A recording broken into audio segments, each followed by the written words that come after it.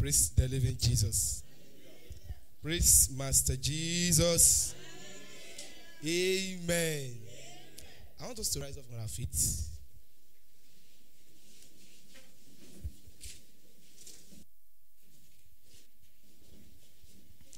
I want us to sing this song to appreciate God. Baba Eshe Arugbo Ojo Baba Eshe Onite Ogo Baba Eshe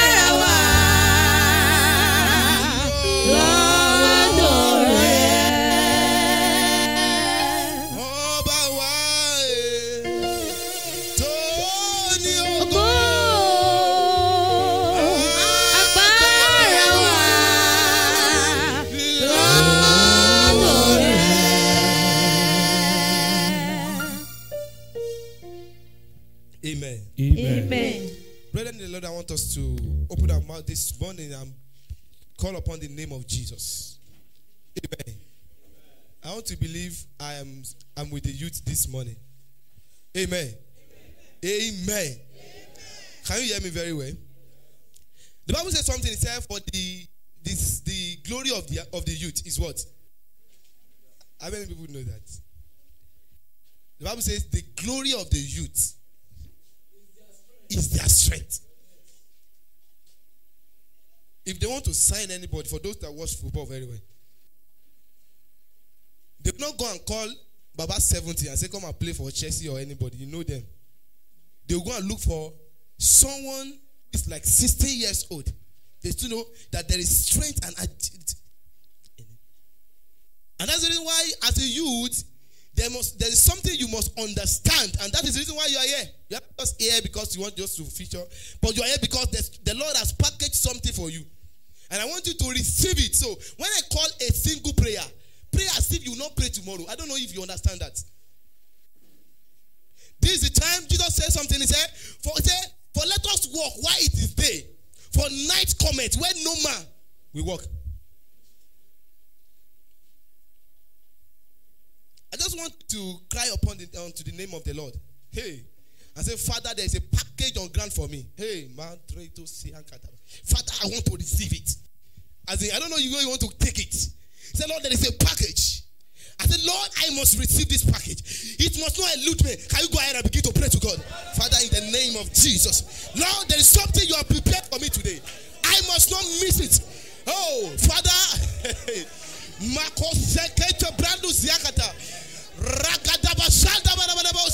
In the name Jesus. There is something. There is something. There is something. Holy Ghost. I must not miss that thing. Hey, everything that will be put together by air to make me to miss it, I dismantle them. In Jesus' mighty name, we have prayed. Amen. For those who that understand the power in the name of God, they don't joke with prayer. Brother in the Lord. Amen. Amen. Amen. Heavenly Father, we bless your name because we know there's a preparation for us. And that's why we are here in your presence. The Bible says, we have not come to the mountain that cannot be touched. But we have come to Mount Zion. We have come to Jesus, the mediator of the new covenant. We have come to the Spirit of God's man made perfect. We have come to innumerable numbers of the angels. We have come to God, the creator of all. And that's where we are this morning. And we declare that, Lord, Jesus be glorified in this place in Jesus' name. Amen. Father, we bless your holy name. In Jesus' mighty name, we have prayed. Amen. I want to appreciate, let's have a seat. Let's appreciate God with a clap offering. Praise the living Jesus. Amen. Amen. Brethren, the Lord, I want to welcome you once again to this conference. It's wonderful to have you here. This is my prayer this morning, that as you have come to the presence of God, the Lord Almighty will visit you in a new dimension in Jesus' name. There is a dimension that people operate, but there is another dimension. Therefore, there is an higher dimension.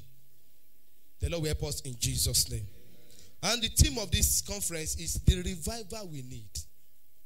The revival we need. And every one of us, there must be something in our hearts. And that's why I will urge every one of us to make sure that we listen with protection, so that we'll be able to understand and get what the Lord has for us in this generation. But I want to put to you that as a youth, you are a youth today. We have our fathers at home, and there was a particular time they were like us. And now they cannot return to that stage where you are now. Nobody can return to that. If you have passed that age, you can't return to that age. But at this age, is there a plan of God for us at this stage? And that's the reason why we have gathered together as children of God, so that we can actually look into the mind of God and we receive something. And I pray God will help us in Jesus' name. God will help us in Jesus' name. Brethren, the Lord, this morning we'll be looking at revival that we need. I want to believe that we have had the word revival. So this is not the first time of we hearing the word revival. So revival, what is revival? And what revival is not, or what is not revival? So it's very important for us to understand what is revival and what revival, so that we not get to confuse ourselves and we think we are revived when we are not even revived and dead.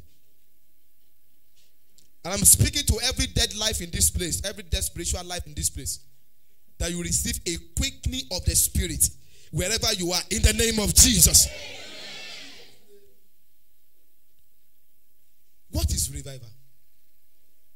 Sometimes we gather in our church and in crusade, and we begin to clap our hands. We begin to sing, we begin to pray and say, yes, revival has started. And the question is that, are we revived at that stage? Meanwhile, the concept, the whole idea of putting together the revival, or let me say the crusade, is that the people of God might be revived, and there is purpose for it. Yes, we clap our hands. Yes, we do a lot of things because we want God to touch us. And at this stage, we want to look into it, the reviver. Thank God for the word article D. He said the reviver. Not just a reviver, but the reviver we need. He's pointing to a particular reviver. Please, our timekeeper, when my time remains 15 minutes, let me know. God bless you in Jesus' name. So a lot of us, we have misconception about what revival is, and that's the reason why we are here, because we want to know what revival is. So what is revival? Revival is talking about a move a move at a particular time. A movement. Now, I will still talk about revival very well, but let me take it bit by bit so that you understand what revival is. So, revival is talking about a move of God. A move of God at a particular stage.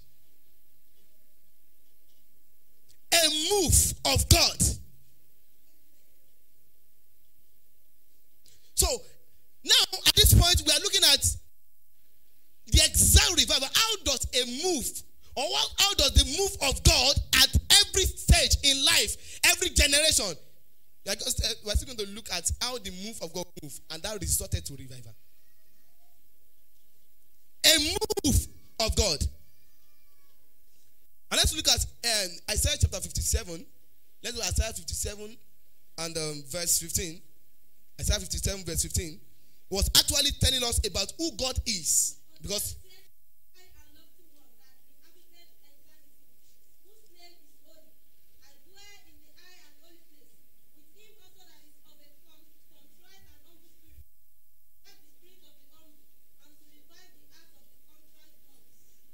praise the living Jesus. Now, God make us to understand that, oh, this is where I dwell. I don't dwell just in any place. Please, I want your attention to be here. There's something that God has for you today. We're just starting. So God is saying to us that He has something in package. All right. Say, this is where I dwell. So God was actually saying, He said, I dwell in a lofty place. I dwell which means when you're talking about I is not just a particular, but something that is higher. That is where God dwells.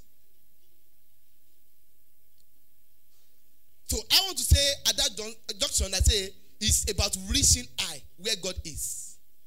Please take note of that. We are still going to come back on it. It's reaching I, where God is. Reaching I. Now, God is not just like static like that. It's always I. When you see Him today here, it's higher again tomorrow. I'm praying for understanding in this place. Now, God make us to understand this is where I dwell. That's part A of it. We're still going to look at part B but part A is very important now. Now, if that is the case with God, God said, I dwell in I. Now, which means anybody that want to access God must do what? Must aspire to move high. That's revival. I'm still going to look at the combination of that Isaiah 57 verse 15. But I'm still dealing with the part A of it. He said, I dwell I. Now, someone said, I want to see God, which means there's a desire to do what? To reach I. There's a particular junction where you are. Okay, let me come down and say, okay, for example now, there's a particular knowledge stage you are in the word of God. But immediately you see other person and say, wow, this person is more knowledgeable than me in the word of God. Which means there is a dimension, another level where that person is. For example, you are at the level like this, and that person is at a level like this.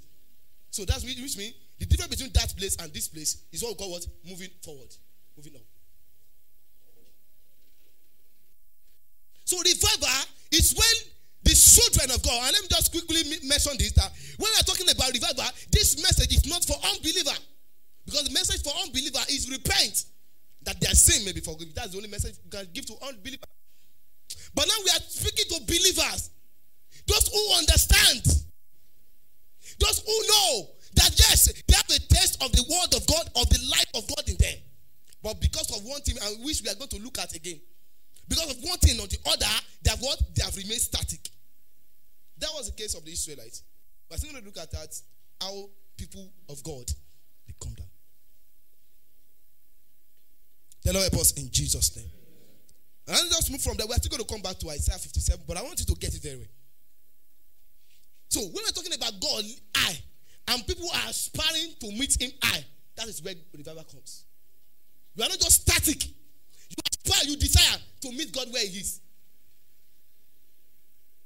So let's deal with that part A of Isaiah 57 verse 15. Now let's go back to Isaiah 64.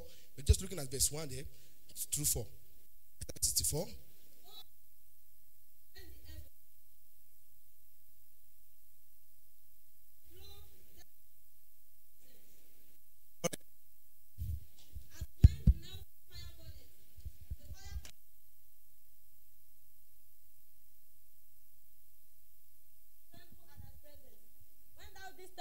things which we looked not for.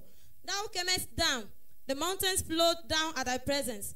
For since the beginning of the world, men have not heard, nor perceived by the ear, neither has the eye seen, O God, beside thee, what he had prepared for him that waited for him. Thou meetest him that rejoiceth and worketh righteousness. Let's stop there. Please, I don't know what is happening to this mic. It's failing. God bless us in Jesus' name. It's in Isaiah 64, the word of God was making us to understand that the prophet. Now, if you look at the scripture very well, you will see that for those who have some part of that scripture written in red, you understand that place was not written in red. Praise God. I don't know if some people have a scripture in Bible like that. That place was not written in red, which means it wasn't a direct from God. But the prophet himself was actually aspiring to do something. And he said, oh, thou would thou rend the heaven and come down. So I want to just pick a point from that point. What we're going to look at is here, revival is when God comes down. Please, I want you to notice that, because we're going to join everything together and we understand what revival is. So he said revival is when God comes to us. So revival is when God comes to us. So when God comes to us, verse 2 was saying, I'm still looking at, okay, that the mountains might flow down at thy breath. Which means they know that if God should come at a particular generation, something will move. Verse 1 said, so that the mountains might what? So when we experience revival, it's when we have God with us. When we have revival, it's when God come down and do what? And do something. Because there's no way God will come down. And the mountains will know. Every mountains. Mountain will flee. Not only, verse 2 says that when God come down, as when melting fire burneth, the fire causes the water to pour, to make thy name known to thy adversary. There's something where God is involved in a particular life. That life can never remain static. So we are still going to put them together. Psalm 57 say, God dwells somewhere high. 64 say, God come down. Is he talking about the same thing? We are still going to join them together. God bless Jesus. God bless us in Jesus' name. I want to say, and I say revival is God's manifestation in a special way. I'm still dealing with that Isaiah 64. It's a God's manifestation. I'm giving us an example now. God's manifestation. Okay, let's quickly look at let me just give you an example now. Now, looking at what happened to Peter in the book of Acts chapter 2. So just to explain to you what I mean by God's special way manifestation. Now, it said, revival is a special manifestation of God's presence and God's power. You can put it expressly like that. So revival is a special manifestation of God's presence. When God is present, there's a special manifestation that happens. We are still looking at this and we are just examining what revival is. We have not even looked into what can make the revival to come. We have not looked at it. And where you and I, where we fit in, where we need to stand.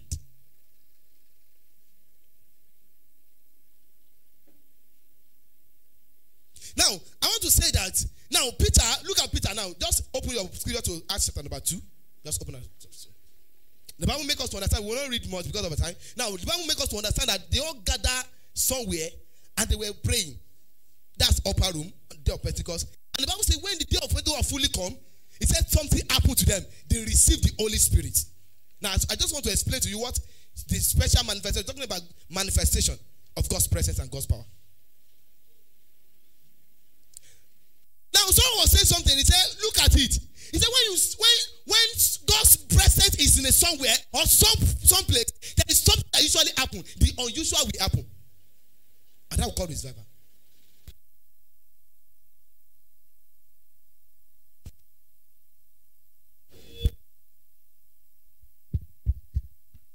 Praise the living Jesus.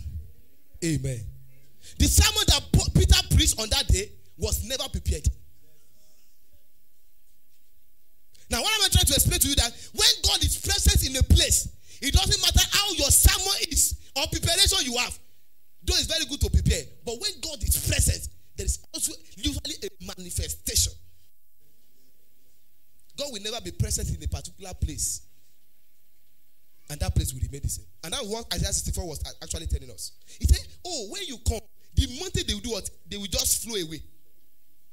I don't know the kind of mountain that people are facing this generation. The only thing that mountain recognizes is what? Is the presence of God.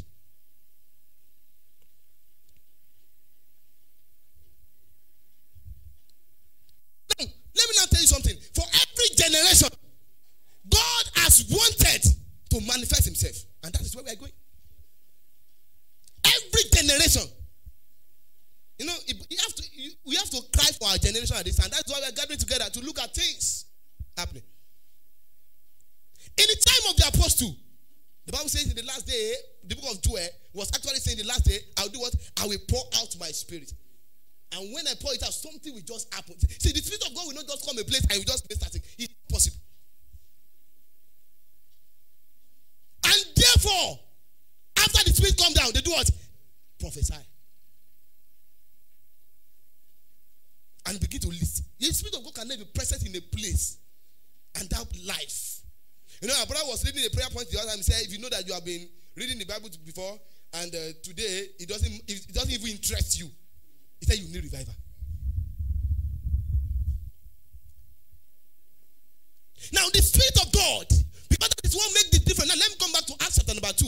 Now, in Acts chapter number 2, Peter did not prepare any message. Did you see him? They were just praying. And the Bible says that when Peter finished, can someone just read 37, verse 37 to us? 36 and 37. Now when they had the word of Peter, they were pricked in their heart. They were pricked. And look at it. They were just pricked. Unprepared message. Just that God was present. Okay. And said unto Peter. And they said unto Peter. And to the rest of the apostles. All right. Men and brethren. Okay. What shall we do? What shall we do? 37. Okay, 38. Then Peter said unto them. He told them. Repent. And be baptized every one of you in the name of Jesus Christ. All right. For the remission of sins. Okay. And you shall receive the gift of the Holy Ghost. Okay. For the promise is unto you and to your children. Next verse. And next verse.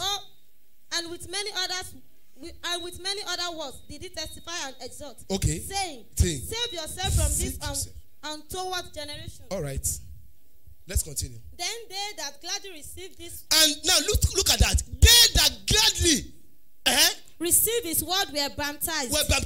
And the same day. There were added unto them about 3,000 souls. 3,000 souls. Unprepared message. Guy.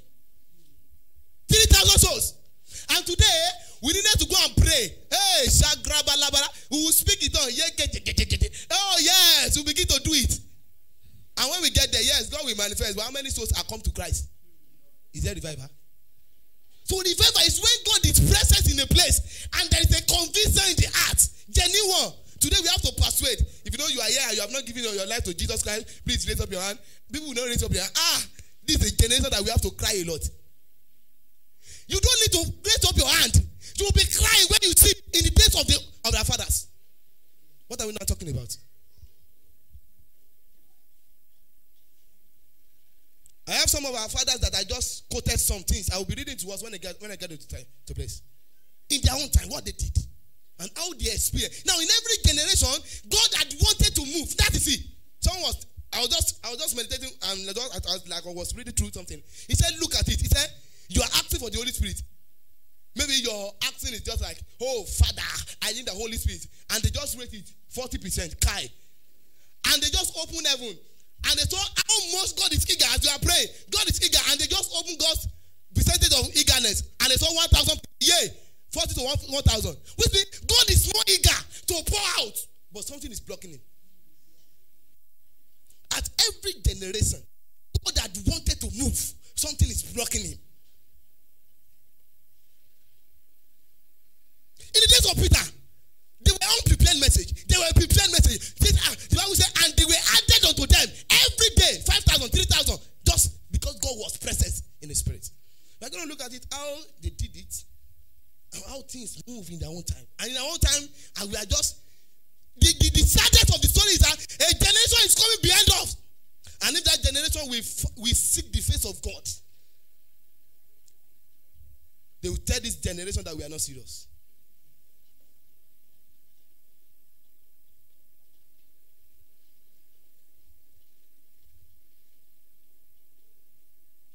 Let me just mention this again. Another definition for revival is when there is outpouring of the Spirit of God.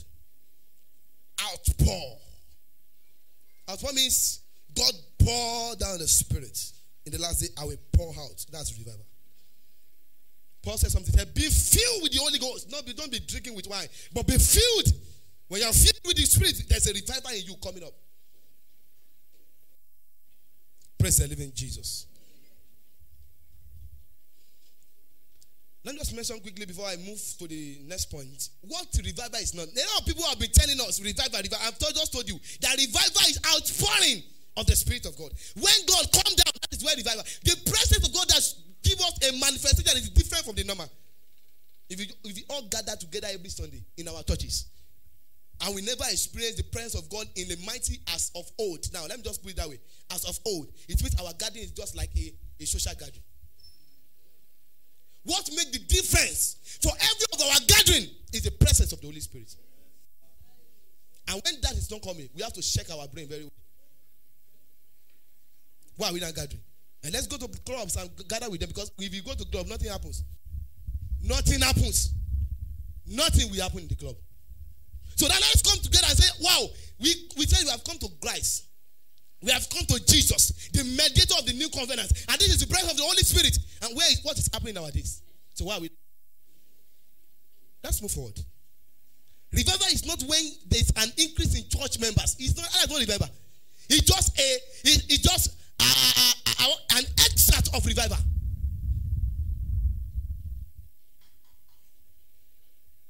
You get to some places and say, wow, the church is increased, and that's revival. Who told you that's revival? People can use mental knowledge to gather people together. They will psych them, psychology. You just see people flow. But when you're talking about it is good that people are many in the church, but that's not the original. Even the people that are many, that you saw there, are they even converted or genuinely convinced with their sin? Have you asked yourself? Let's move forward because of our time. Revival, let me just put this one again. You write it down. Revival is when there's a genuine conviction of sin. Genuine conviction. I have sinned. Holy Spirit. You begin to cry. But these days, people, they will still speak it on. Ragadabo, shagadabalaba. After they have sinned. And the devil will be crying. Why is this boy just making fool of himself? You are speaking it when you're supposed to be saying, Father, have mercy on me. Is that the revival? Now, revival is not how good or organized the church is. We go to some churches today, in fact, you will see AC. It will blow in you. I said, wow, revival this church is making sense. Who told you it's making sense? That is not revival. You have churches today, they have the best set of equipment. Targets, set drums. That is not revival. It should be an extract of revival. Just a frame of revival. But that is not the original revival. So get it very well.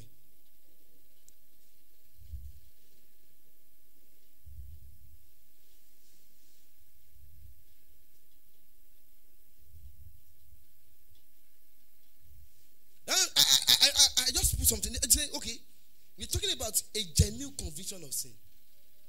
The Bible says in the book of Acts chapter 2 verse 37, it said, and they were pricked. Now, who does that? Who does that? Who does that? The Holy Spirit. And he must be given the enablement, the enabled environment to move. Every cause to move at a generation. Now, if the Holy Spirit is not given that chance to move, nothing will move. You want to see people converted. You just preach a 5-minute message and people say, yeah, they begin to cry. When they get to their house, they are not settled. That's the Holy Spirit. But in our days, you will preach like this. Hey! You see people, you want to give your life to Jesus, raise up your hand, come to the altar, and they'll pray for you, go back, and the next 1 year, they are just ordinary church member.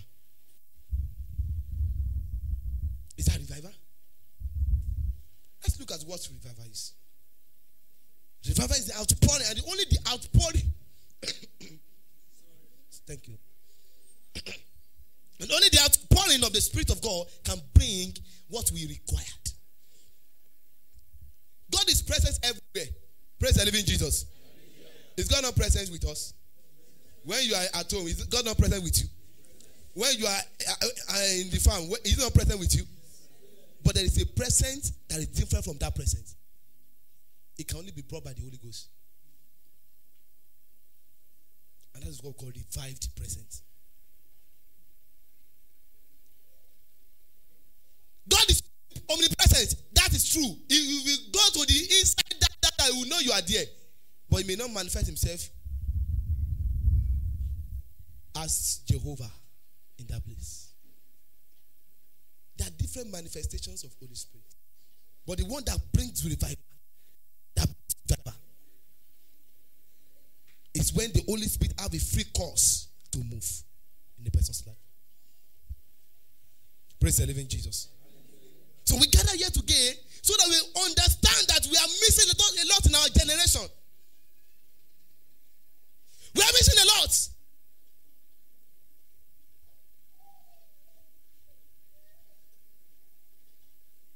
Now in John chapter 16 verse 8, can you just look at it very well so that to buttress the point? In John 16 verse 8, Jesus was giving us an emphatical statement.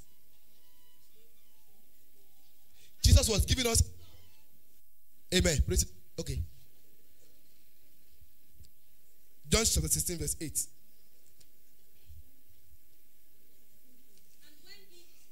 And when He is come, the Holy Spirit, He will reprove the word of sin and of righteousness and of justice. Thank you very much. That is the work of the Holy Spirit. What makes a generation to be different is the outpouring of that Spirit. And today in our generation we see less of that, which means God is incapacitated because of some things. Don't forget, I mentioned initially that this message is for the believers who know they are standing in Christ.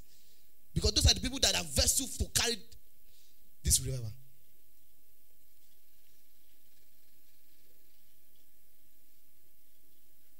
No, I was saying something the other time. Okay, people will come to the front and say, raise up your hand, and the lights, blah, blah, blah, and they will pray for them.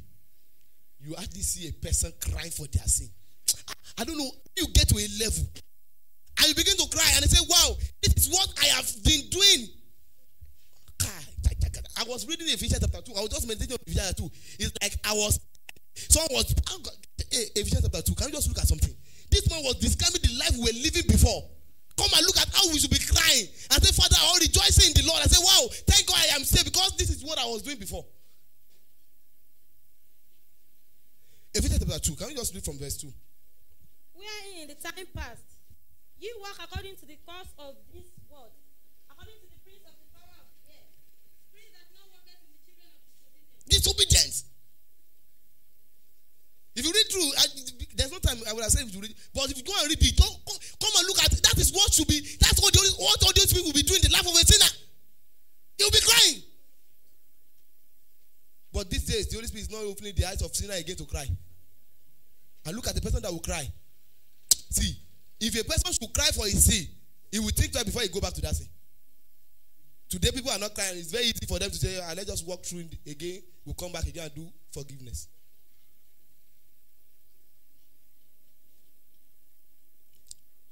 Please, I want you to be gathering them together because we're going to put them together now. Just gather the point together. So we now know where you and I, we are standing. Thank you, Holy Spirit. You know, today is a wonderful day. For some people, they are not sure of their salvation in this place. Some people are here, they are not sure of their salvation.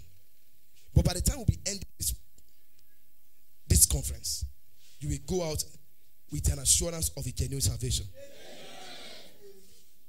Holy Spirit, thank you. Father, we bless you. Now, let's not ask ourselves, how does revival come? And that's the next thing I want to show you. How does revival come? Someone will say and say, wow, he said, oh, preacher, I want to tell you that revival comes by prayer. Yes. Revival comes by prayer. Yes. And in fact, prayer is the arm that moves the world. Oh, let me put it this way. No, don't let me put it that way. So you understand it. Now, prayer is the move, is that force that moves the hand, that moves the world. It's very good. Prayer. We are going to look at prayer very well. We now see how prayer works. But prayer is never the first thing that brings revival. Prayer is never the first thing that brings revival. And for everybody that wants to experience revival in our age, in our own generation, at this stage where we want God to move as He moved in the time past. We want God to move in our own days as in the days of the old. Prayer is not the first thing. Then what is the first thing? The first thing is repentance. The book of Joel chapter 2. Can we just go to Joel chapter 2? Joel chapter 2. Verse 12 to 13. Now Joel understood something. And that was the reason why it is very necessary for this generation. If we must experience, God was speaking to Joel. Joel was a prophet, and he was actually speaking to the children of Israel. And so, wow, this is what God is saying. You have to understand that something that's very important that God is saying to this generation. He was speaking to this generation. And the same thing is applicable to us today. Prayer is never the first thing. You see people praying. And Psalm 6 verse 2 was even saying that, oh, it said, if I regard iniquity in my heart, the Lord will never, no matter how you pray, you will never be visited. So prayer is not the first thing. We have a lot of people praying today. Not that people are not praying for revival. Not that people are not praying that people should be evangelized. But I think we'll go look at something. So the first thing is that, oh, now can we just read it? Joel chapter 2, verse 12 to 38. Therefore, why there is sign, give me your heart. Come with fasting, weeping, and murmuring.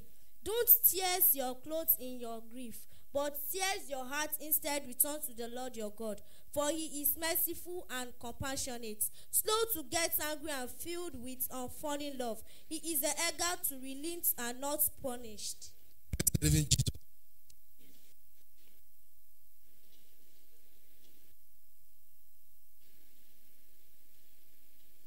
Now the Bible was actually saying to, the prophet was speaking, and he was saying to them, I said, wow. He said, the only thing you need to do is to come to God. Rend your heart. Don't rend your clothes, just only your clothes. Rend your heart. Repent of that sin. Come with fasting. Come to the Lord. The first thing is that you come back to the Lord. What is God saying that you have done wrong? Psalm 66, verse 18. And someone should open Isaiah 59, verse 2. Very fast, please.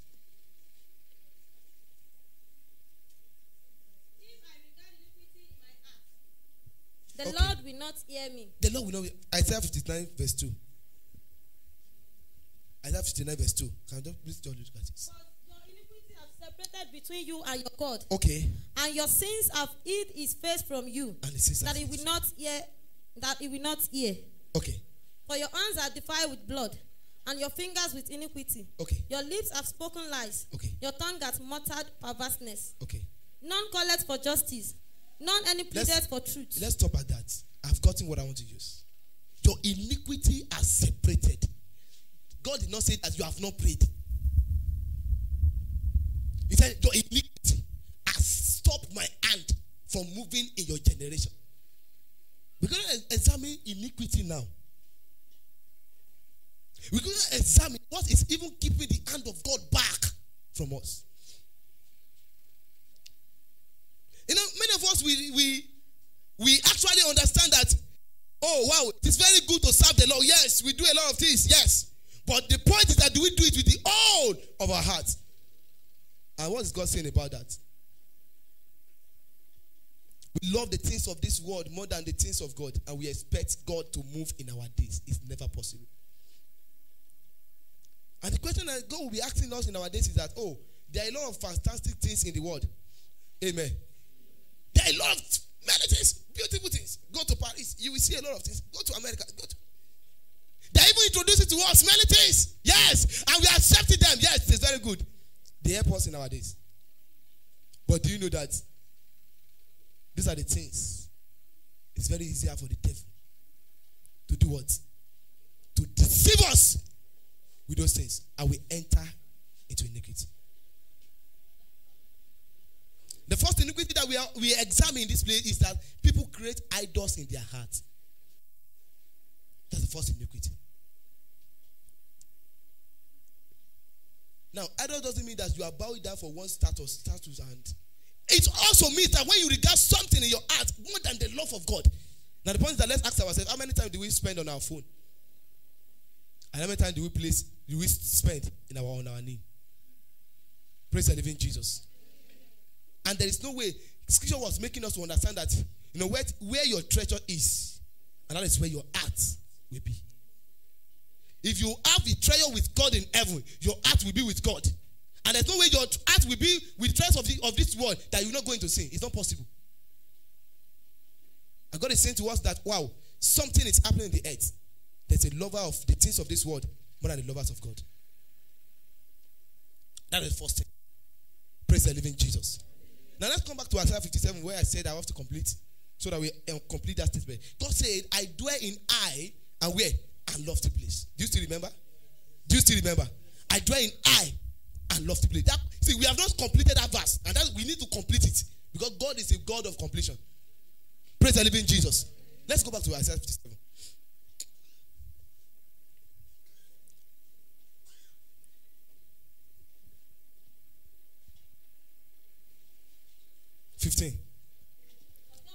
Let's complete it. I loved you one. All right. That inhabited eternity, whose name is holy. I dwell in the high and holy place. Holy place. With him also that is of a contrite and humble spirit. Now, let's stop there. We are going to complete that statement. God was actually saying, he said, yes, this is where I dwell. I dwell very high. People have to reach desire before they get to me. But there's something that is very important also. Notice, I also dwell with what? Some people are not reading the scripture. Let's open it. Isaiah 57. Now, not that I only dwell on high, but what I do what? I also dwell with what? With a man or a person with what? I want King James to read it. King James. Let's complete it. For thus says the high and lofty one, that inhabited eternity, whose name is holy. I dwell in the high and holy place. With him also that is of a contrite and humble spirit. In English, sorry, we are going to... With him also, when you are introducing also, you are joining something together. Also, you want to introduce another person now. Now, he said, and also with what? With him, that is what? Contrite and humble spirit. Humble spirit. To the what? To revive the spirit of the humble, and to revive the heart of the contrite ones. And the point I'm raising in this place is that God is saying to us that reaching out your desire to get revival in our days. A steady increase in your spiritual growth, that is revival. A continual increase. You are not just saying the position you are today, that's not where you are tomorrow. That is revival.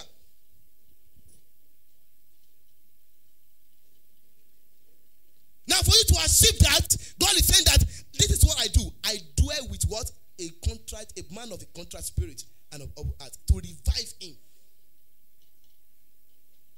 Which means the reaching out we are talking about, the desire we are talking about cannot be achieved. Now, God moving in our days cannot be achieved except with what? We are of that heart that God needs. And that is called brokenness. Now, God is very afraid. Listen to this very well. God is very afraid to package his vessel. To package his treasure in a vessel that has not been broken. Or that is not submissive. God is very afraid in our days. We have a lot of unbroken Christians. Galatians 2:20. Galatians 2:20.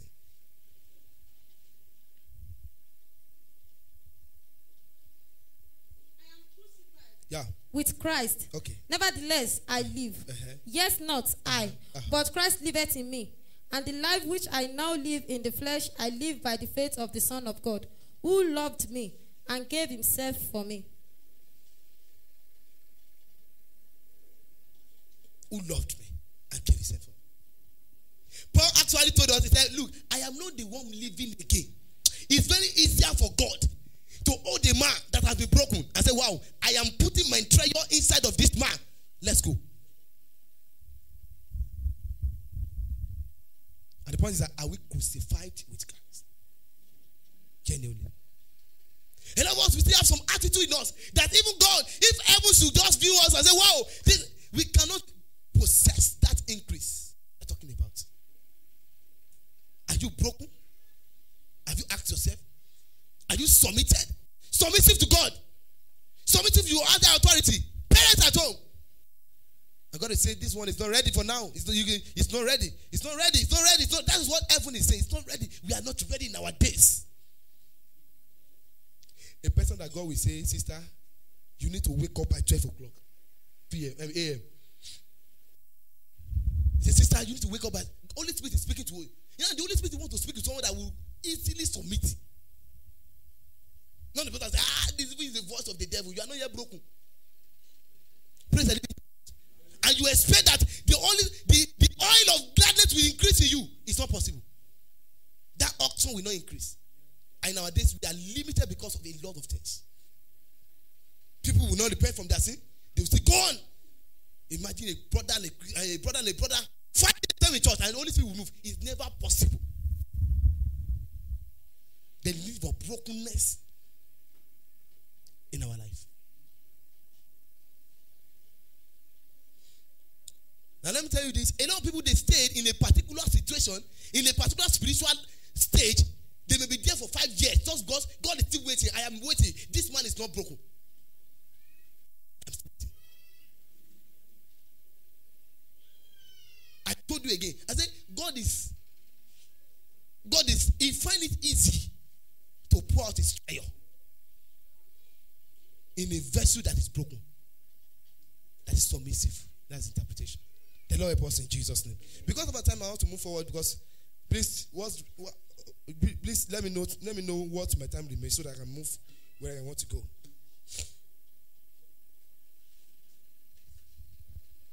Okay, let's open our scripture to the book of John chapter 12, verse 24. And let's look at what Jesus said about this matter. We want to see people that do what? That will get the things of God. John chapter 12, verse 24. Brokenness. John chapter 12, verse 24. Oh yeah. Verily, verily, I say unto you, except a corn of wheat fall into the ground and die, it abideth alone. But if it die, it bringeth forth much fruit. Praise the living Jesus. What did Jesus say? He said, except that corn, that seed dries, does not increase. That in this place, we are talking about a total brokenness. Submissive to God. The things of the world does not even matter to you again. To us again. Is it with that even the things of this world, if you know you don't want to have a motor car in your life, raise up your hand. Well, I'm not saying that motor car is good. I mean, it's bad. Or vehicle is bad. But you know, you see people that say, my first desire in life is not the things of this world. It's how I will see unbelievers what? Be saved. And Jesus was trying to say, he said, oh, don't be anxious. And that was the word, don't be anxious with the things of this world. He said, but seek first what? The kingdom of God and what? And its righteousness. What you are looking for in the world, this thing will bring it. They will just draw them out. They will follow you. The kingdom of God will draw them. Free of that, they will follow you. But how many of us today, we are still looking the extra thing? We never, how many of us one day or the other that we have knelt on our knee and begin to pray, this brother in my church, hey, he's not saved, Lord, are you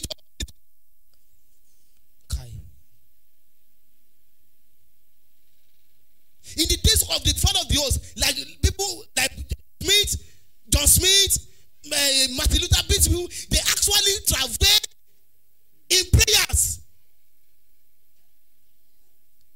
all we want to do, all we want to see in our lives, that we want souls to be saved. John Wesley was saying that, okay, this is what you're going to, all the men that, the highest, they list 12 things like this. And the number one was that how men will be saved. John Wesley. And every of their prayer, they will just stand like this. Hours, they are there. Kai. And you say that people will not do what? Will not experience the move of God. Let's move to the next one. Talk about repentance, talk about brokenness, and the next is prayer. Praise the living Jesus. Praise the living Jesus. I said prayer is that force that moves the hand, that moves the word. Is that force. Tell me a man that does not pray, and I will show you a man that is like static. And as individual, the revival we are talking about, because individual comes across, revival comes across individual, it comes across what? Family. Praise the living Jesus. What is happening in our family? Are we expressing the revival we are talking about? Now, revival comes across associations. A nation like our country.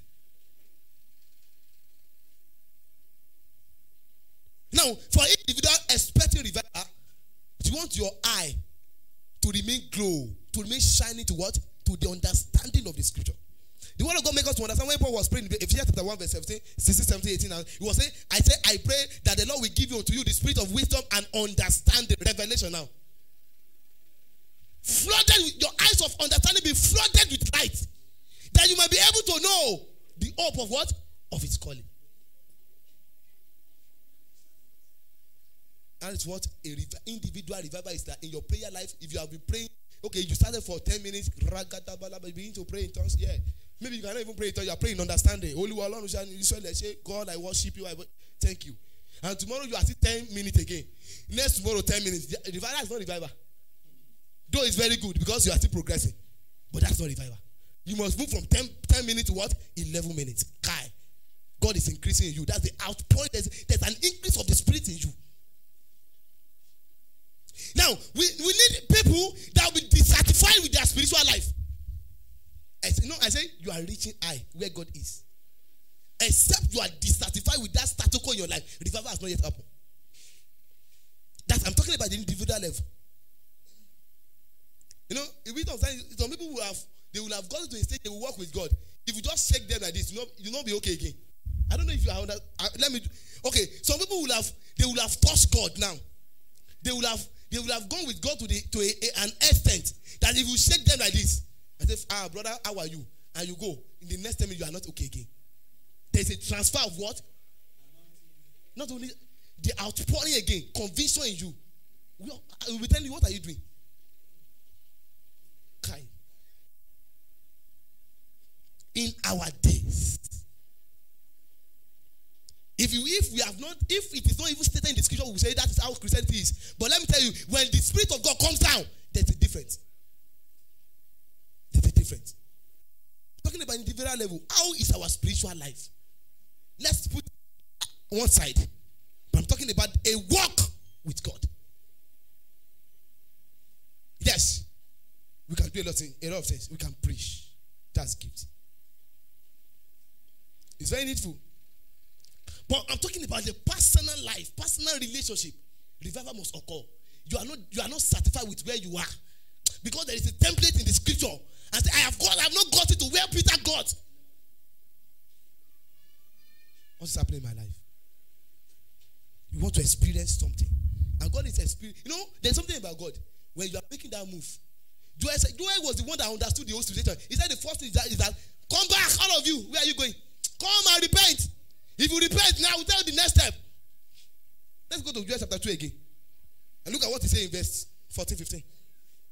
When they repented, he told them again. He said, this is the next step. Joel chapter 2.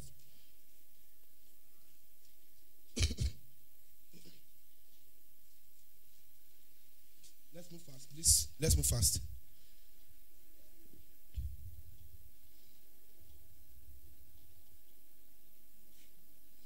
Verse 16. And Gather verse the 15. people. Let's verse 15. Blow the trumpet in Zion. Sanctify a fast. And Call a solemn assembly. Eh? Gather the people. Sanctify the congregation.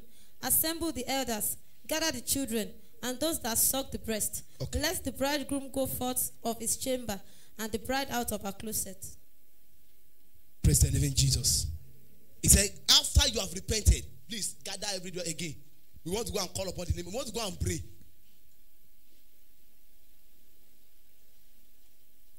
And there is something this generation must understand about prayer.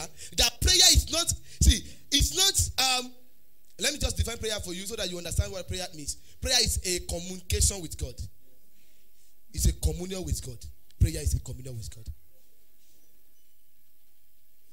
You are talking and God is speaking to you back. Praise the living Jesus.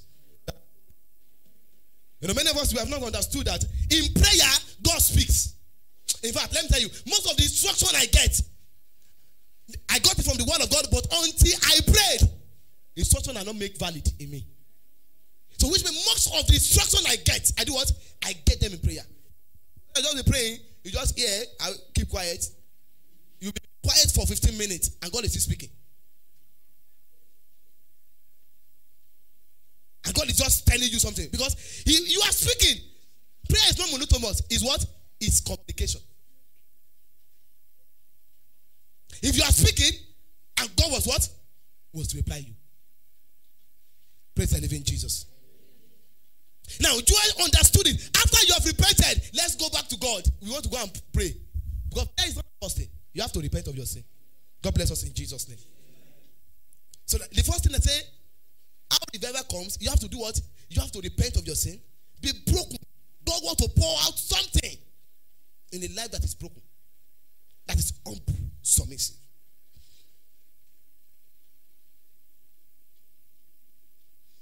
And I also say that when I talk about prayer, the type of prayer that we need, not just a prayer. You know, there are a lot of prayers that we pray today. You know, we pray about Ogun delay. Yeah, it's very good. Praise the living Jesus.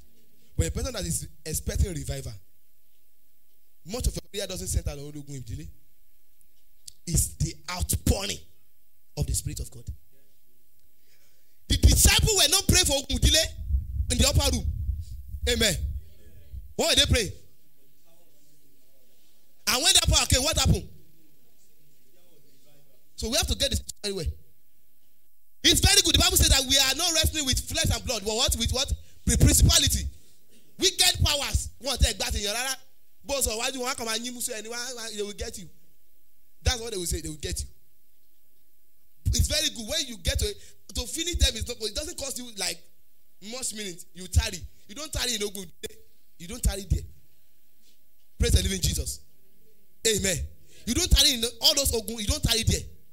But what every day begin to pray that. It's very good. Pray it every day. But that you now settle your life on ogun delay, you will be finished. But the major thing is that he said, the Bible says something that in the days of his power, there shall be a willing people. The power is the Holy Ghost. People will just be willing to contact God. He said, would thou come down and read the heavens? Let mountains skip in your presence. What is your prayer? What is your major prayer? Your prayer is, oh, Father, I need an outpouring. Hey, as you are speaking, it will say, Lord, there is an outpouring. Hey, Father, there must be a spirit in me. The spirit of God that quickeneth. The Bible says, it is the spirit that quickeneth and the flesh do what? Profit nothing. If you want to move on spiritually, you want your life to be revived, you do what? You need the Holy Spirit. God bless us in Jesus' name. So, most of your prayer must centered. You know, Jesus was saying that in the book of Acts chapter 1, verse 7 8, he was saying something. He said, and you shall receive power when the what? That is a promise. What do I call it? It's a promise. The next verse, verse 9, says something. He said, thank you. The next verse says something. He said, but ye tarry. Command in here. See, a promise follow command. Acts chapter 1.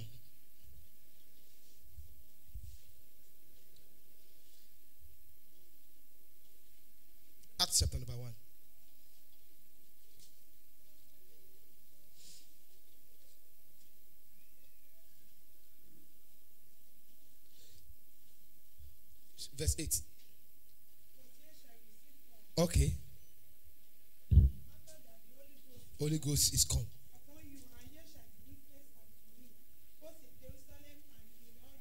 All right. Samaria.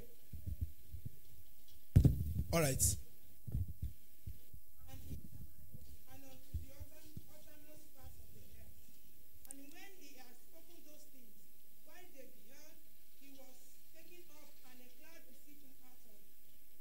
Okay, let's go to verse 4. I think verse 4 is talking about something there. Let's go to verse 4. Chapter 1, verse 4. And being assembled together with them, commanded them that they should not depart from Jerusalem, but wait for the promise of the promise of the Father. Which means you have to, the command is that you have to tarry. What's the prayer? Is it Ogundile is talking them to ask them to pray? No. But don't forget I said that it's very important that you begin to fight the Bible said be strong in the Lord so that you'll be able to do what? You'll be able to wrestle with what? Principality. You only need strength. And strength comes by the Spirit of God. Amen. Amen, somebody. Amen. So the major prayer, thank you, sister, sit down. The major prayer you pray is what? Lord, I want to be filled more. The Paul was speaking in Ephesians chapter 4, and he was speaking in chapter 5 rather. He was speaking, I think, in verse 16. He was saying, do not be unwise. Don't be like people who are not even don't have wisdom. Don't be filled with wines and in essence, but be ye be filled with what? With the Holy Ghost. That is how you can increase daily. And as much as you increase, there is a strength. Hey, Masuki Anita. There is a strength that when the Spirit of God comes, there is a strength generated in you. When the Spirit of the Lord comes, there is a strength generated. In the place of prayer, you tarry. And you get to a place of prayer and begin to say, I don't know, we have spent almost this hour. We just thought we have just spent 10 minutes. It can only come by the Spirit. And don't forget I say, when you get to a place of prayer, you don't just pray some prayer that is not okay. What you need most is the Spirit of God.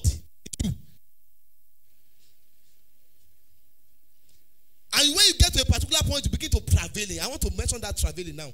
The next thing is traveling. A lot of us, there's something we got wrong in this generation and noticed very well. It's the aspect of traveling. Praise the living Jesus. Praise the living Jesus. I know something here. All right. Let's look at Isaiah 66, verse 8. We still come back to what Joel actually said. Isaiah 66, verse 8 and Galatians chapter 4, verse 19. I want two people to read. Open that. Thank you.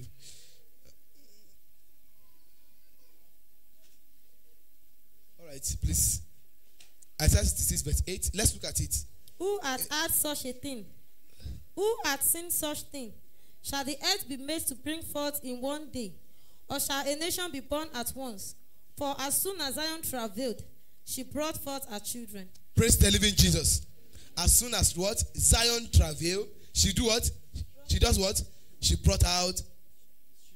And a beautiful example of travailing is when a woman wants to give birth. Praise the living Jesus.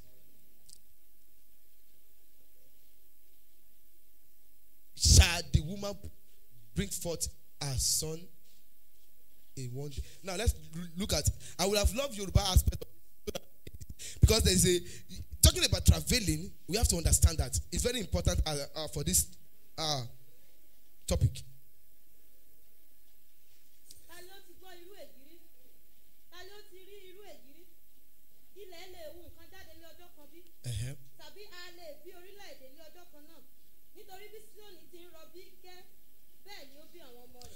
Now, the Bible makes us to understand that Zion travails and it brought out of. Now, in the place of prayer, there's something we call traveling. Before something can be breathed in you, which means you don't just start that prayer and you end it there. You continue to do what? To travel. Galatians 4, verse 19. Please, Mike. My little children of whom I travel in birth again until Christ be formed in you. I travel. Paul mentioned it again. He said, "Emi na robi bi eni tí ó ṣe kíni obi ẹni tó fẹ́ labor. I mean, to labor robi tó fẹ́ bí ọmọ. Until there is something formed in you. When last did you pray for someone who is and someone that is spiritual is still like a low key in your fellowship. When last did you go on your knee and begin to intercede? Say, Father, this brother Lagbaja, this sister Lagbaja, Father, I pray, Holy Ghost, let the light of God, let it begin to shine upon his faith. If you begin to do that for him, one day, second day, third day, you begin to do it just continually. One day you just see the brother coming up and begin to share revelation for you and say, Lord, my prayer has been answered. You begin to glorify God. Because there's somebody that is traveling in prayer. Many of us, we don't understand that the Holy Ghost himself travel for us. Romans chapter 8. The Bible says that we do not know how to pray as we ought to. But there is a spirit, it does it not just with what? Groanings. Hey, even the Holy Ghost himself is traveling.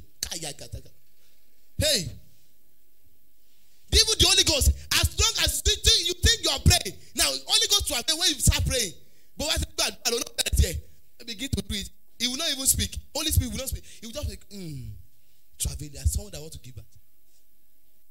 The Bible says with groanings. When last do you, somebody facing a particular situation in your fellowship, your church, and begin to say, Lord, that is when revival will come. People who are concerned about souls of men. God will bless us in Jesus' name. He said, reaching high cannot be done without prayer. You can't increase your spiritual life except you pray. So where do we need revival? Now, I want to speculate now, just to close. Where do you need revival? Because we have to understand. Yes, we have been saying, how does revival come? You have to repent. You have to be broken.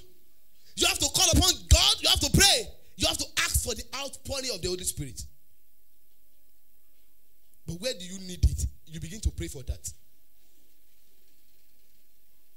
Number one is that you need it in your word life. Someone say word life. W-O-R-D.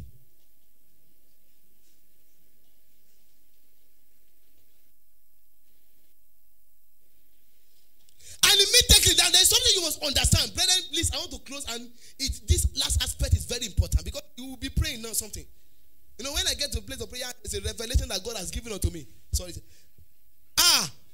Sometimes you don't even know what to pray. You go to pray in order to say, Father, I don't know what to pray. Holy Ghost.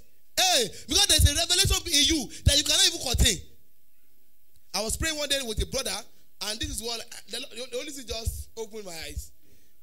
I've been reading Hebrews chapter 4 verse 12 for a very long time. I did not know anything. I was even thinking I know. But this day, the Lord opened my eyes. Kai, come and look at how I prayed. That is what we call the Spirit of God. What did he say? You know, he said, for the word of God is quick. It's active. It's sharper. Hey.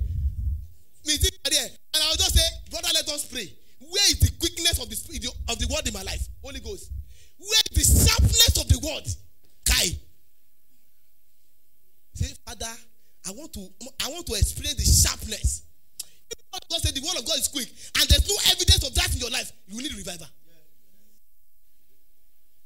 And I begin to pray. Say, Lord, where is the sharpness of the word in my life? Where is the power? Hey, you don't know the meaning of power. You speak the word, something changed. That's power. He said, Lord, you said your word. He said, it's not my word like fire. And I what? Like an hammer that breaks into pieces. Kai. And I speak the word and something is just still standing. Kai, I need revival. Whatever God has said about his word and it's not happening in your life, you do what? Go back to go and repent. Say, Lord, I've been doing some rubbish things. What is wrong with me? If God has testified to the word of God and said, my word is, he said, is the discerner of the intent of the heart. Kai. What? You will just hear some people preaching. And some people are already crying because that is what the word of God, it just reveal their life to that minister. That's what the word of God can do. Paul said, I am not ashamed of you because it is the power of God was what? Unto salvation. If the word of God in your mouth is not saving people, you need what? You speak the word. Something is wrong with us. And it's very important that and when you get to the place of prayer and you are praying, and the Bible says, call unto me, and I will answer thee. And there's no answer. You need what? See, there's something that God has spoken about his word. That when they don't happen in your life, it is a sign. You need what? What are we not saying? Which means you have been doing something that is different.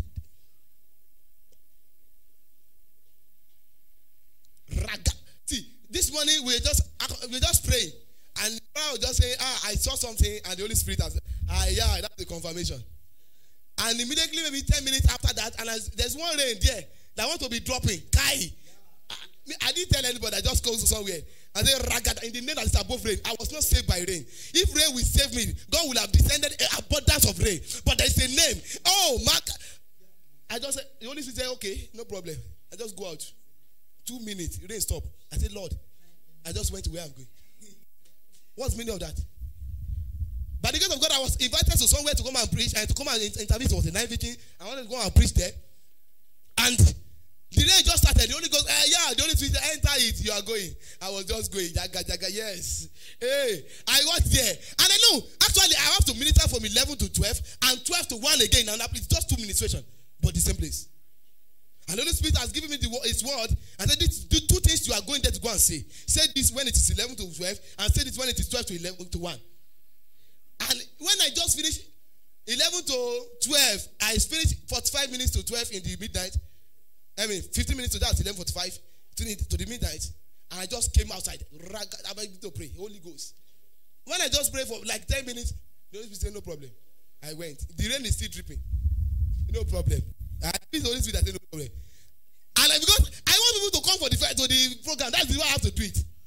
Because when there is rain, people say, I don't know. But there is something in me that I say. See, if the word God has said about his word is not happening in your life, you need what? You need revival. If I say tomorrow it's not happening, I will go back to my God. Something is wrong with me, Lord. See, we have had people, David, he said, I rejoice in thy word. As someone that see a great spoil. There is a power in the word. You speak the word and something is not happening. There is something wrong with it. You need revival. That's why revival is a move.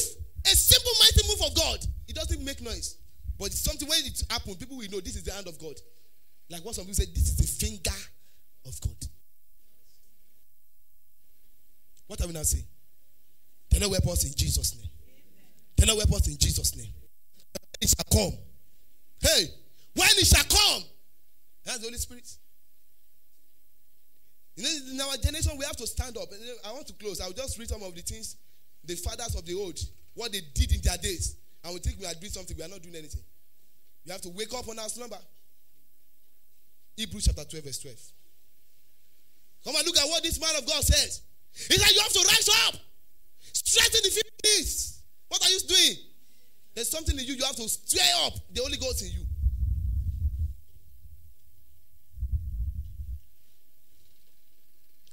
We have to say it up. I say, Lord Jesus. You know, some people, I want to encourage you and be praying, interceding. Just be praying to God. Lord, visit me with goats. Some people are not baptized with the Holy Spirit, and it's very difficult for God to move in their life. That is, the Spirit of God is the power of God. The Bible says you shall receive the Holy Ghost. You shall receive power. Now, the power means the Holy Ghost. That's the interpretation of that holy power.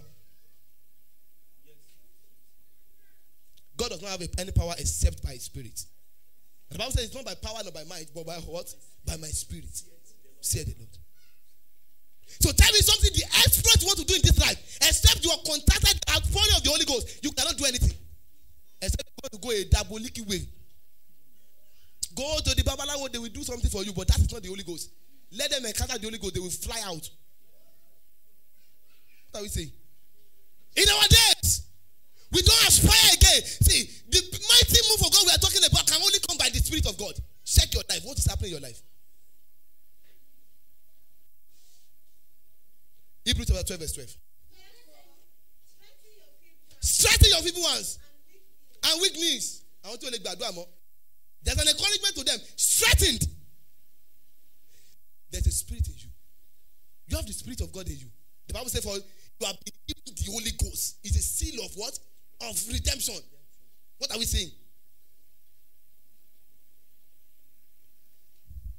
We need to wake up. If it is the only thing you'll be saying, Lord, if the only thing you'll be saying is the Lord, I need the Holy Spirit. Just pour out. And God will be saying to you, go and reconcile with that brother or that sister that you are fighting with. Repent. You have to be broken. Submit yourself. Submit yourself. Some people, this is how we are. Nobody can speak to us in the church. And you expect God to just pour out something in you. It's not possible.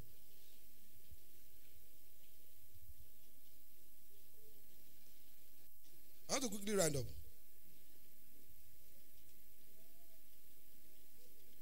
We need a revival in love. Let me just mention that before I go to the reading out something. We need a revival in love. In Galatians chapter 5, verse 22, will make us to understand that for the fruit of the Spirit is what? The first thing is love.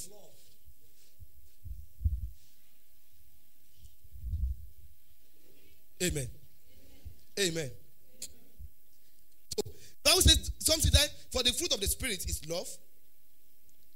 Was speaking to us that there's revival in love. When last will see a lot of us in the church, we are deceiving ourselves. We don't love one another with brotherly love.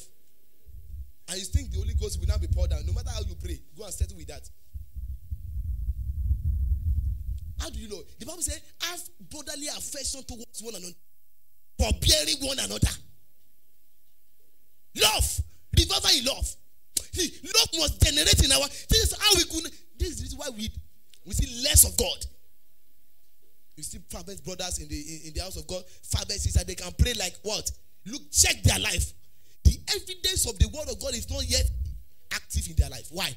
There is something wrong. Holiness. Run away from the things of the word. How many of us are doing that?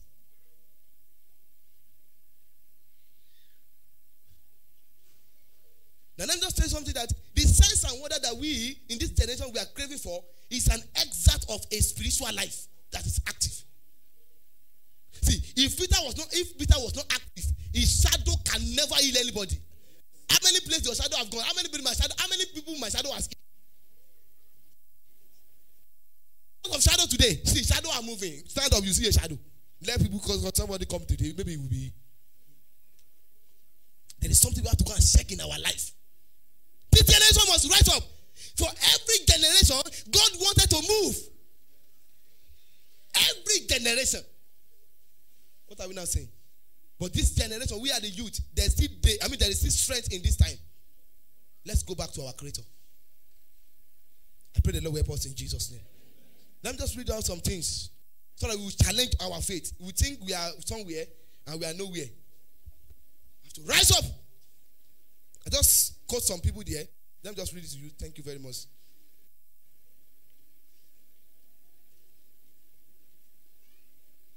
According to Charles G. Finney, he was a great revivalist. He said something, I quote him. He said, prevailing or effectual prayer is that prayer which attains the blessing that it seeks. Let me repeat. Prevailing or effectual prayer is that prayer which attains the blessing that it seeks. That prayer which effectively moves God. The Bible says something in the book of James chapter 5 verse 15 through 16. It said, for the prayer of faith. No. That's not the previous verse. We're talking about the prayer of a righteous man. The fervent, effectual prayer of a righteous man, do what? It availeth much. Praise the living Jesus. So, Charles D. Finney was actually saying to us that prayer that moves God is an effective prayer. A lot of prayer are going, they are not moving God at all. They are not moving God. Look, according to Toast Collins, he said, I spent Friday in secret fasting, meditating, and prayer for help on the Lord's day. About the middle of the summer, a man cried out. At the cry, my soul ran over. I fell to prayer, nor could we preach anymore for cries and tears all over the chapel. We continue in intercession and salvation came. Maybe I should read it again. He said, I spent Friday in secret fasting, meditating and prayer for help on the Lord's day. About the middle of the sermon, a man cried out. At the cry, my soul ran over. I fell to prayer. Nor could we preach. I fell to prayer. Nor could we preach anymore for cries and tears all over the chapel. We continue in intercession and salvation came. Then when they got to the middle of the sermon, someone shouted and began to cry. There was a deep conviction in the heart. He could not resist. He began to cry. Today you will see people today, after they have done a lot of rubbish thing, in the church of God, they are doing boyfriend and girlfriend, and the Holy Ghost will now be coming. I will move. No, it's not possible. It's never possible. It's never possible. It's never possible. According to Charles G. Finis again, let me just quote this one. The old man was praying in his shop. A powerful revival followed. Thus, this old stammering man prevailed, and as a priest had power with God. Which means it doesn't matter if you cannot speak well. What matters is prevailing prayer. God bless us in Jesus' name. That old man was praying in his shop, and what happened is that something followed, a sign followed. It was a stammering. I'm talking about stammering. Akololu.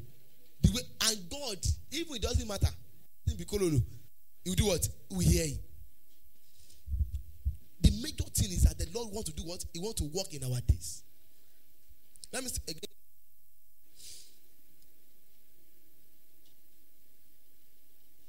Another word of Charles G. Finis, he said, "It loaded me down with great agony. As I returned to my room, I felt almost as if I should stagger under the burden that was on my mind. And I struggled, I groaned and agonized, but could not frame to present the case before God in words, but only in groans and tears. The spirit struggled within me with groanings that could not be uttered." It was groaning. Now, in groanings, you don't speak sometimes. You just say, sometimes. Because there's something in you that is bigger than words. It cannot be expressed.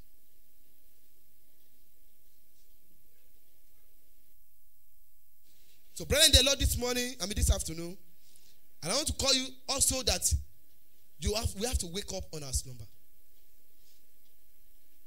When the disciple prayed, the Bible says in the book of Acts chapter 4, verse 38 thereabout, and the Bible says that as they gathered together, they prayed, and the place where they prayed shook, and they received the Holy Ghost afresh.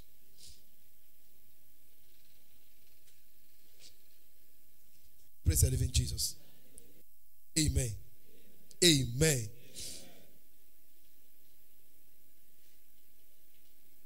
Now let me read this one. According to Richard Baxter, he said, "If your heart be not set on the end of your labors," it means if you are a preacher, you are a chorister, and what the utmost thing that's supposed to matter to you is that when you sing, people are falling down to cry for their sin. See, many of us today will sing and nothing will happen. It's very good we sing melodious songs. But what is the outcome? This is it's not the presence of a king, it's the presence of the Lord. If you don't have a target in your life, I say, if you don't have a target that after my preaching, I want sinners to come to repentance, set a target.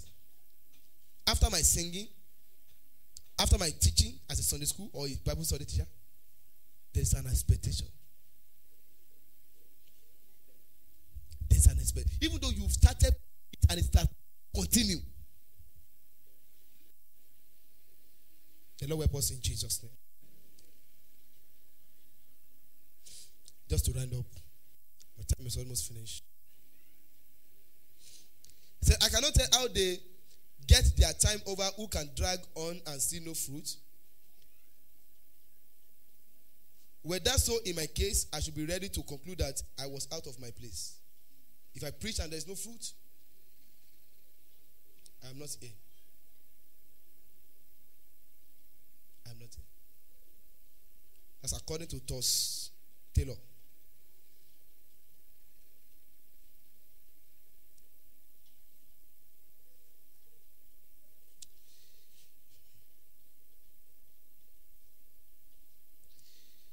I pray that the Lord help us in Jesus' name.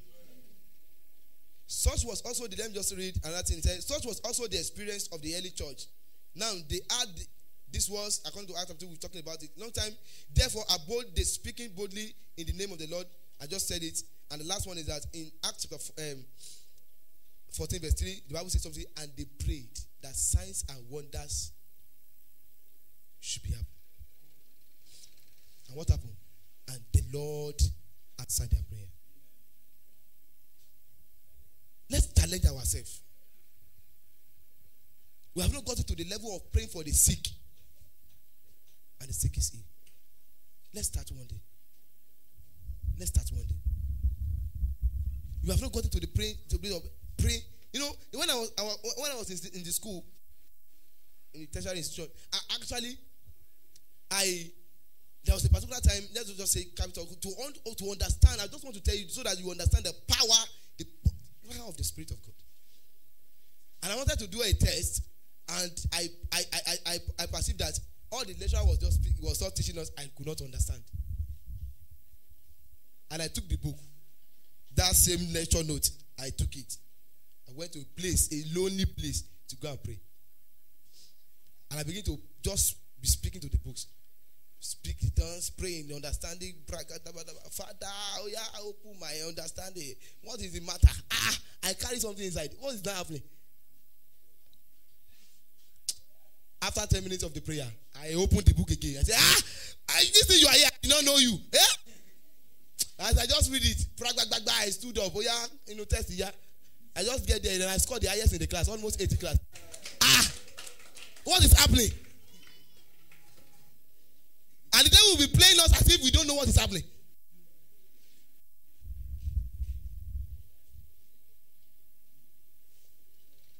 So the result must follow. That is the revival we are talking about. When you don't see that, you need what? Go and meet God. Let's rise up on our feet. So we're going to the aspect of questions and likes. I just want you to just pray to God. All I need is Jesus. Is the Holy Ghost. Is the Holy Ghost. Is the Holy Ghost. Is the Holy Ghost. That's the prayer you want to pray. All I need, oh Lord, revive me. And if you are here and you know that you see above one sin or the other in your heart, this is the time to settle with God, because God will not answer anyone that see above sin in his heart. And you want to bribe God, it's not possible. You need to rise up. Say, Lord, I am confessing those sins today. You are fighting with somebody and you are still like, I will not greet him. You have stopped the move of God in your life. It's better you do what, you release yourself to God. The prayer you want to pray is that, Lord, I just see outpouring of the Spirit. Outpouring of the Holy Ghost. Father, I just need that. Telling this generation is dying. How many people are going to hell every day? Nobody to preach to them. There is no conviction. But God is not happy about it. I want to believe you are praying. I want to believe you are praying. Say, Lord Jesus, something must happen in my life. So I need the Spirit outpouring, except there is an outpouring in the last day. Except it was when the children of Israel, they repented. When you read down John chapter 2, when you get to verse 28, and it says, in the last day, I will pour out, because they have repented. They have prayed.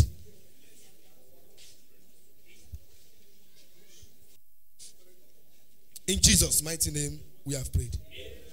Amen. Amen. Amen. Amen. I want us to sing these songs. Spirit of the living God, fall afresh on me. Spirit of the living God, fall afresh on me. Spirit of the living God, fall afresh on me. Spirit of the living God, fall afresh on me. Holy Spirit of the living God, fall afresh on me. Oh, Spirit of the living God, fall afresh on me. Oh, Spirit of the living God, fall afresh on me. Oh, Spirit of the living God, fall afresh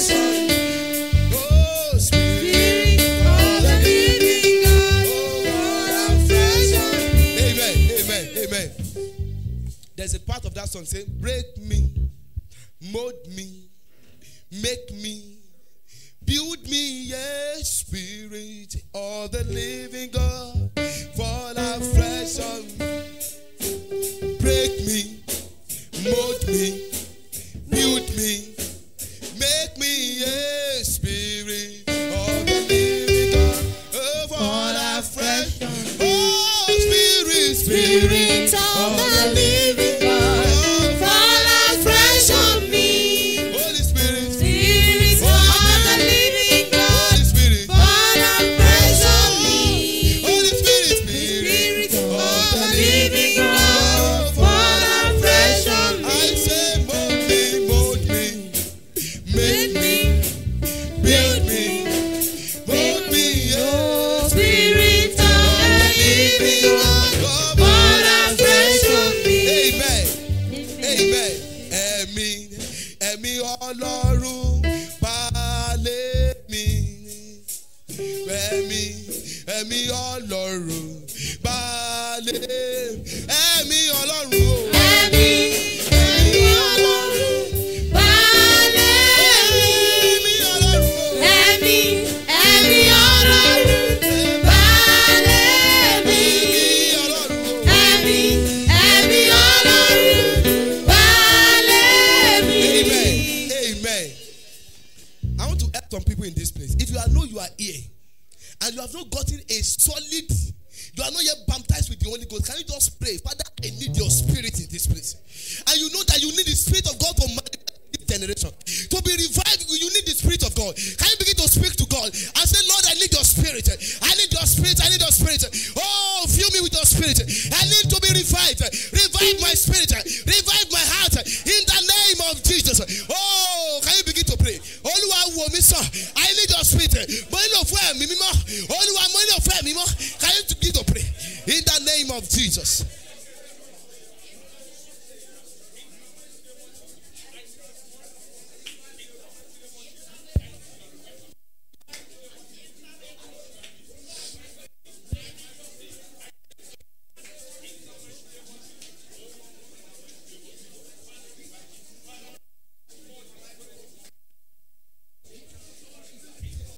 Holy Spirit, let there be a flowing, let there be an outpouring. Hey, Father, Lord, I pray, let there be an outpouring of your spirit in this place.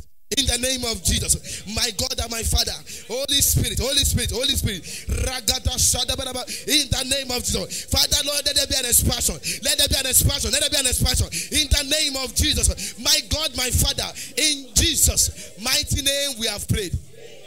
Some people don't need to pray the prayer of Jabez. Only, Lord, without bless me and enlarge my coast. Did they God give me the understanding of that prayer? I said, Lord, I need a spiritual expansion. I need a spiritual expansion. And I want you to enlarge my capacity spiritually. What I am depositing, there is need for enlargement in the spirit realm. I want you to call upon the name of Jesus. I said, Father, enlarge me. Can you go ahead and begin to pray? Father, in the name of Jesus, Lord, enlarge me. I need an enlargement in the spirit. In the name of Jesus, enlarge me. By the power in the mighty name of Jesus. That power enlarge me. In the name of Jesus, enlarge my spirit. Enlarge me in the spirit. In the name of Jesus, I want to have more to store. In the mighty name of Jesus, Holy Spirit, in Jesus' mighty name, we have prayed. Amen. I want to pray for you. And I want you to do amen with someone that have faith in God. Therefore, I go by the blood of the Lamb, by the power of the age to come, and by the power of the Holy Spirit. Therefore, the Bible says that this dry bone can live, because you will cause your breath to flow. Therefore, Lord, my God, everlasting Father, I lift Jesus up at this point. And I say, every dry bone in this place, receive your healing. Masuki and the brother Shaka Bala Soteke Preto Siadana. Holy Spirit, wherever they are, begin to touch them.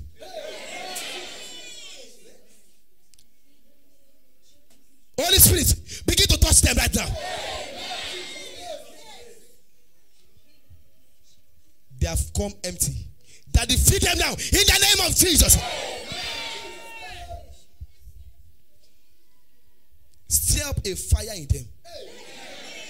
Holy Spirit, let there be a stirring now. A stirring. A stirring. A stirring. A stirring. A stirring. A stirring. In the name of Jesus.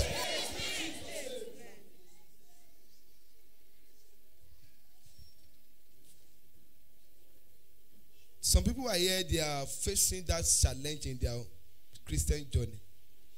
But from this moment, they will see a change. And that change has come. When they go back to where they came from, people will see their face. It will shine more than the face of Moses. With unfading glory.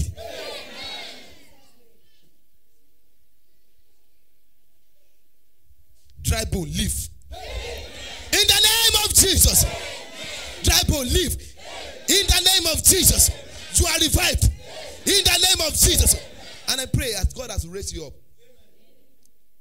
you will never fall again. In the name of Jesus. Father, we bless your name.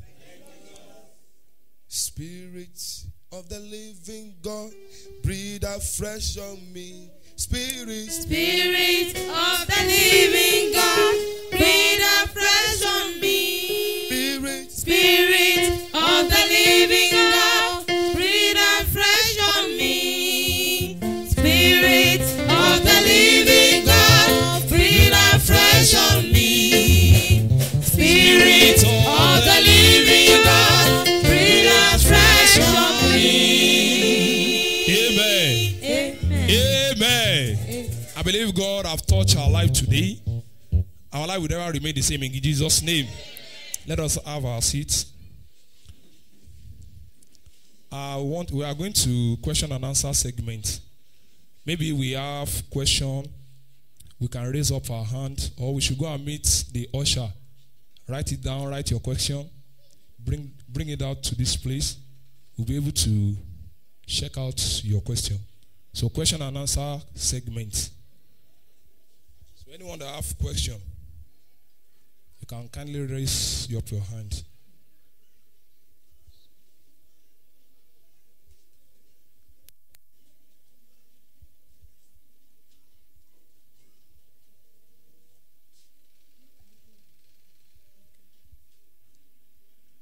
Is there any question? I want the guest speaker of teachers. Maybe you have. Okay. Praise the Lord. Hallelujah. I have two questions. One of it is that what can cause the backslider of a believer? And the second one is, how can we quickly discover our falling as a youth? Okay, praise the Lord. Praise the living Jesus. And the guest speaker is coming to answer the question. Maybe one of us have the answer to the question. Okay, brother me. Hallelujah. The Bible made us to know in the book of 1 Corinthians chapter 10 verse 12 that he that stands should be careful lest he fall. So what can cause backsliding is that if a person didn't take conscious of what he or she have, I mean the Holy Spirit, if that person is not in conscious of that Holy Spirit, it is very possible for that person to fall. The Bible made us to know in the book of 2 Samuel chapter 1 verse 27 that look at how mighty men are falling and how the weapons of war perish. So unconsciousness can cause backsliding and falling. So my advice for us is that in this end time we must be conscious. We must be conscious of everything so that we won't fall. I pray the Lord will help us in Jesus' name. Amen. Praise the living Jesus. Hallelujah. And the first thing you have to understand that backsliding comes from the heart. Praise the living Jesus. Hallelujah. Now, if what means backsliding means if you are, let me give you an example. If it is possible, it's not possible, but let's look at this. Your growth is like this spiritually today, and tomorrow you now discover that let's use a praying time now. You can pray to this level for like you can pray 30 minutes, and the subsequent week, maybe the next day, you know, because it's not difficult for you to pray even 5 minutes prayer is a show that you have gone back. There's something you have left doing. Are you getting it, man? So, the point at that point, I said something the other time. When what the Lord said about his word is not happening again, it might be happening before, but it's not happening again, that person has gone back. Are you getting it, man? So, what if you have been praying today for 30 minutes and tomorrow you see yourself, the enablement of Christ, that power in you, just is helping you. You just move to 1 hour. It's a sign that you are growing. You are not backsliding at that stage. If you have been loving your brother before, and all of a sudden, hatred came in, it's a sign of backsliding. What happened to you at that stage? You have to go back to God. Something is wrong, Lord. I need to be settled again. So that you can pump back to that stage. God bless you. What is the second question? Yes, I say, when what God said about his word is not happening again. It's difficult for you to love your brother again. You must know, and you just think there's a hatred in you. Immediately go back to God. Say, Father, hatred has come again. I am sending it back to the air. It doesn't belong to here. But the Bible says, you begin to quote the word of God. The Bible says, for my body is the temple of it's Holy Spirit that was doing it. And that's love. Holy Spirit is love. God bless you in Jesus' name. Amen. Praise the Lord. God bless you, sir. And we have one question here. We say when someone is praying for repentance and God is not answer the prayer, what is the causes? Hallelujah. Praise the living Jesus. 3 stages you must understand about repentance. Praise the living Jesus. Another mic.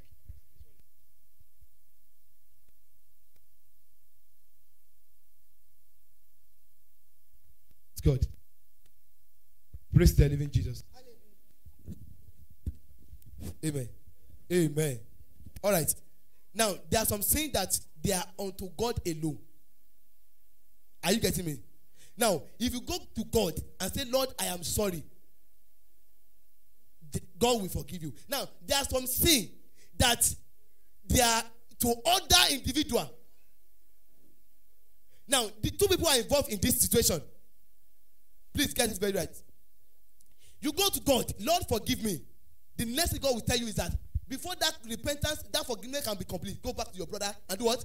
And reconcile. Except you go back to that brother, that repentance is not, it's not genuine. There are some sin that it is in the public, you have to come and confess. Now, on the second level, let's just quote the scripture. The Bible says, confess your fault to one another. James 5. From 14 to 16, therefore, you will see there. Now, the third one is public confession. See, God will not jump protocol because of you. Because we think that God will lower his standard because we are coming to ask for forgiveness. God has a way. He has a standard he has put down. If you have sinned against the church of God, God will expect you that come, tell the church, I have lied against this church. I am sorry. And immediately heaven will remove that, cancel it. You need to come where you have what? You have done it. You might say, there are some to God alone. There are some to your friend. You have to go and meet your friend. So that, 2 of you are no more having. And another thing is that a public one that you know that you have offended everybody. Come to them. When they see you, in fact, Jesus Christ actually told us. He said, if you want to go and offer your gift, and you remember that there's a brother at home, and you better don't deceive yourself. They say you are paying one thing in the altar. Go back and tell him that I am sorry, and come back again. Jesus Christ, praise the living Jesus. So Jesus will not lower his standard because of us, because we want to go and meet God. God bless us in Jesus' name. Praise the Lord. I hope the person is satisfied. Satisfied. Yes. We don't know the person actually. The next question is there any sin that cannot be forgiven? Okay, praise the living Jesus. Hallelujah. I want to believe that the person is talking about sins that cannot be forgiven. Now, Jesus Christ was actually teaching us something about the sin against the Holy Spirit. Now, when Jesus Christ was on earth, the Spirit of God was not given to believers. Amen.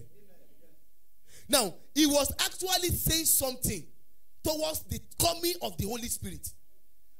Now, you must understand that there are some saying that, okay, blasphemy against the Holy Ghost is so you will be punished. No forgiveness for that. Now, Paul was actually speaking and he said, grieve not the Holy Ghost. Now, the Spirit of God in us is wonderful. But the other side of it, if you do rubbish to him, Paul was actually admonishing that, hey, Holy Spirit, that you are the best fellowship with the Holy Spirit. In fact, he will rub all his benefits upon you. Long life, anything you need, he will rub it upon you. But no, don't do what? Don't grieve him. Now, remember that when the Holy Spirit came down on Jesus, he was represented like what? Like a dove. Do you understand the dove? The dove, they don't need Agbada much. They are very strong, but they don't need Agbada much. Now, if you just do like this to them, they do what? Fly away. But they are the most meek. So, do not do what? Do not blaspheme against the Holy Spirit. If you don't understand something about what is happening somewhere, because you must understand that the Spirit that is given to you is not just a spirit. It's not the spirit of the world. It's what? It's God himself. Yes, it's like you are speaking against God. And if anybody say anything against God, and God is not punishing you, who will you run to? Because most of the time, we don't know that it is God we are dealing with. We just think it's one spirit like that. It is God. It is God himself we are dealing with. It's the Holy Spirit. It's God, the Spirit of God. So we must unlearn how to deal with the Holy Spirit, how to fellowship. Paul said, and the fellowship, the best language that the Holy Spirit understands is fellowship. Yes, communion. Speak with him. Come and play with him. Say, Father, I have just come. You begin to sing. The Holy Spirit, you are fellowship with the Holy Spirit. He loves it a lot. But you carry the things of God and you are going back to fornication. Yay. The Holy Spirit will not be happy with you. The Lord help us in Jesus' name. Amen. Thank you, sir. There's another one here. As a youth that is trying to accept the revival of God, but the environment that he or she find is safe. That is how he writes it here. Is safe is among the unbeliever that is drawing the person back. What can that person do? Praise the living Jesus. Hallelujah. Now, there's something that is very sure. We had a sample in the scripture, even in the Old Testament. A sample is Enoch. Out of the nation in the whole world, it was only one person. And the Bible says, and Enoch walked with God. How was it possible for him to walk? The Bible said he was walking by faith, by believing in God. Now, if you know your faith is not strong, the person should note this. If you know your faith is not strong enough, what you should be crying is that, Lord, I need a faith higher, an higher faith. Because it will require faith for you to do what? To stand. Look at Joseph. In the time of Joseph, it was only Joseph that was upright at that place. And one woman want to rubbish his destiny. And he said, see, I am not here to rubbish. You will take your stand, and it's the Holy Spirit that will help you. Please, Holy Spirit is the major thing. Partner with the Holy Spirit. Before they do it, he will reveal to you. Just partner with him. Many of us, we don't know how to go and get books on the Holy Spirit. Get Kenneth Hagin, how to be led by the Holy Spirit. You need it. Get books, how to hear from the Lord. How to relate. A lot of books. Some people have an experience that you can go and learn from them. Many of us, we spend our money on many things, on phones, on the lights. We don't buy a single book like this about the Holy Spirit. And want to relate with him. It's not possible. The power you need to above them is the Holy Spirit. I don't think I need to emphasize on that. Just go and get the Spirit. Be filled of the Spirit. Come and look at what the Holy Spirit will do in you. They will see you like they will be running away. Not that they will be running away physically like that, but they will say, you are so different. You are just different. That's what they will be saying to you. God bless us in Jesus' name. Amen. Praise the Lord. There's another question here. He said, is there anyone that Holy Spirit cannot be give unto? So, all right, I guess the person is asking that if there's anyone that cannot receive the Holy Spirit. Praise God. Hallelujah. Now, you must understand that there is a gateway through which the Holy Spirit will come. The first gateway is the Lord Jesus Christ. You must be converted, be saved. Someone said that the promise of Jesus, salvation is to the whole world, but the Holy Ghost is only for the believers. I don't know if you got that. Jesus promised salvation everybody. But for you to receive the Holy Spirit, you have to believe in Jesus Christ. And when you even before you get baptized in water, you can even receive the Holy Spirit. It is evidence in the scripture. So the major thing is that open your heart, believe in the Lord Jesus Christ. That's the entrance that the Holy Spirit is looking for. And you are praying. You know, when I started the race of this the Christian journey, I have a friend then, the Lord connected us together, and the only thing he be telling me, the major thing he emphasized on is that, Brother Sunday, you need the Holy Spirit. And when I heard that, I began to pray. Holy Spirit, Holy Spirit. I just need the Holy. It wasn't a day, second, 1 week. It was like months. Then I received it. So the entrance that the Holy Spirit is looking for, that do you believe in Jesus Christ? Are you sure you have repented of your sin as you promised the Lord Jesus Christ? So if that is okay and you believe, yes, He will save you. If that, now what I'm saying is that the person has not understood the concept of salvation. The person go and meet your pastor, ask your pastor what is the meaning of salvation. Until you get the concept very well, the Holy Spirit is not yet entering.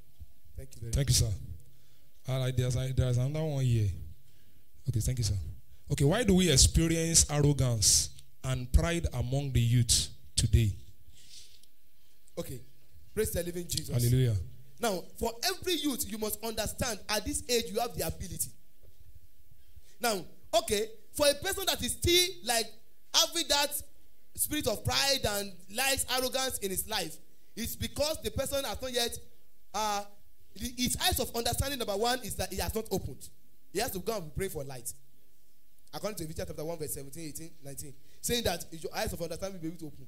Now, that's number one. Number two is that Paul said in the book of Romans chapter number 7, I guess around that 20 something, he said, to whom you submit yourself to whom you are what? You are slave.